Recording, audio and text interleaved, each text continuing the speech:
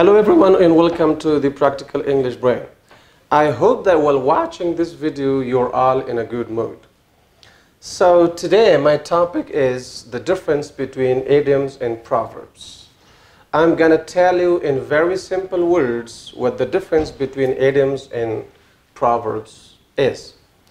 And let me tell you this, it's very important to know how to use common idioms and proverbs in your daily English.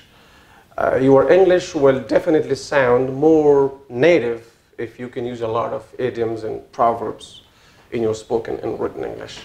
So in simple words, an idiom is a word or a phrase or a sentence, the meaning of which cannot be understood from the exact words.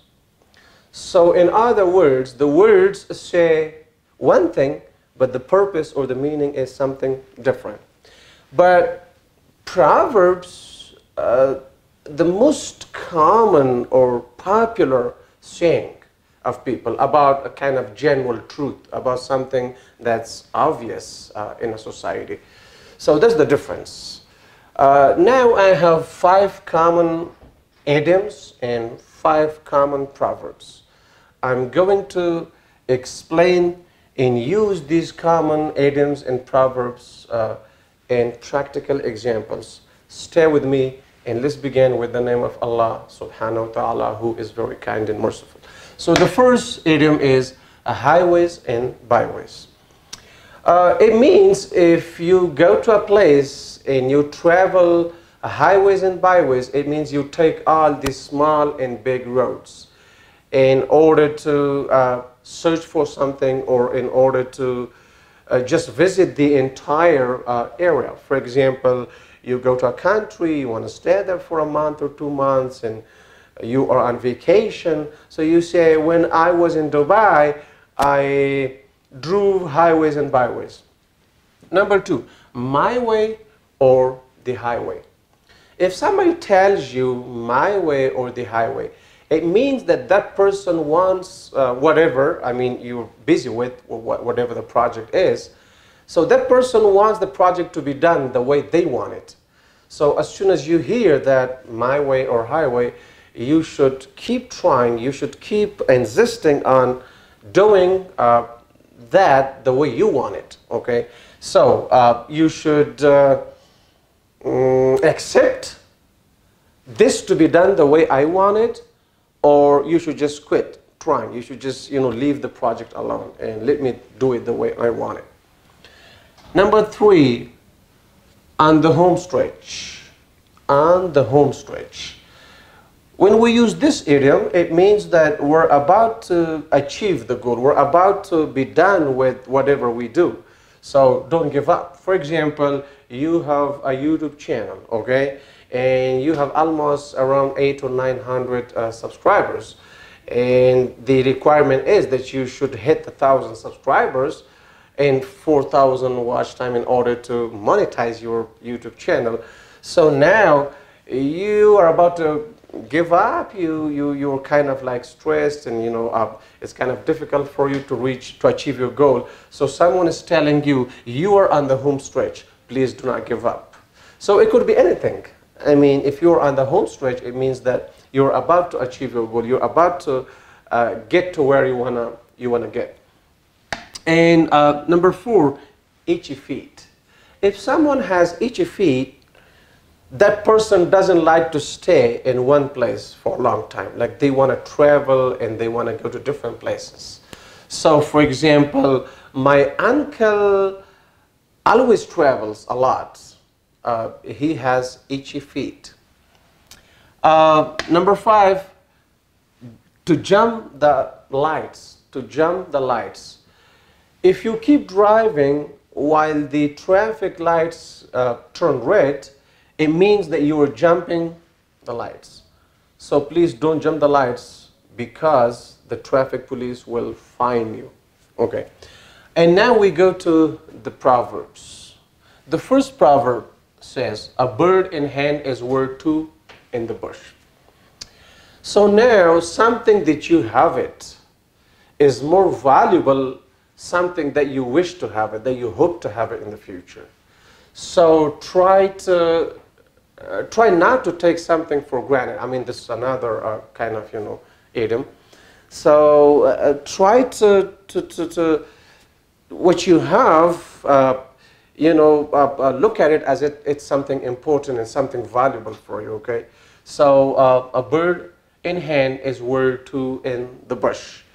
Now, for example, you say, if we do this, if we do that, we're going to have more students. Let's say you own an English institute. And you say, if I do this, if I have this much marketing, I'm going to have more than 1,000 students. But you already have 200 or 300 students. So now a bird in hand is worth two in the bush. Try to take good care of the students that you already have, okay? Try to bring more facilities and try to, make them more satisfied. So that's what it means, I mean, this proverb. Number 2, actions speak louder than words. Actions speak louder than words. Now, I mean, what somebody does is more important to know what kind of person, I mean, he or she is. Because it's easy to say the words, but it's difficult to do what you're saying, okay? For example, I mean, if I just give you an example, I mean, the Afghan government and Taliban have been busy with the peace negotiation, and they promised the Afghan nation that there's going to be peace in the future, but actions speak louder than words. Sorry, there's no S. Actions speak louder than words. It means what they say, they don't follow it, they don't implement it. Number 3, a journey of 1,000 miles begins with a single step. A journey of 1,000 miles begins with a single step. This proverb means that no matter how difficult something could be, how big your goal could be, or how big something, a task could be, or something to be achieved or to be accomplished, but you just need to start it. I mean, you just need to take the step, okay? So with a single step, you start what you want to do, okay, and your big could be very, I mean, your goal, sorry, could be very big, but you can achieve it if you take the step. If you don't take the step, it's not going to happen, okay? So taking the step, I mean, is the first thing that you can achieve your goal, and the big thing or the difficult thing may become easier for you if you take the first step. Okay, number 4, among the blind, the one-eyed is king. Among the blind, the one-eyed is king. So someone with incapability of doing something, among other people who are even more incapable of doing something, is like a king. So this proverb really fits, I mean, our environment, our society nowadays. For example, just to give you an easy example, okay? Let's say a lot of people don't know English language in a place, in an environment, and there is somebody who knows a little bit of English, okay? So all the other people think that his English is perfect, and I mean, let's say he's a teacher, so he can have hundreds of students, because the students don't know how strong his English is. So among those people who don't know English, the one who knows a little bit English is like, a king. But when, I mean, there are other people whose English could be stronger than that person's English, then he's not going to be a king anymore, okay? So people will know what the truth is. Because, I mean, they didn't know before, but somebody else came to that environment, and now that person, explains, I mean, or that person shows the inability, or, I mean, the mistakes or the weakness of the person who was king among the others. So I hope you understood how to use this proverb in your spoken English. And finally, we have an apple a day keeps the doctor away. An apple a day keeps the doctor away. So it means that if you are on a healthy diet if you don't eat just a lot of junk food, and have a lot of fruit as a diet, then you don't need to go and see doctors every time. You don't get sick easily, okay? So an apple a day keeps the doctor away. It means try to have a healthy food, try not to eat a lot of junk food, okay? And this way, you won't be getting sick a lot, and you won't have to go and see doctors all the time. So I hope you learned how to use these idioms and proverbs in your spoken and written English.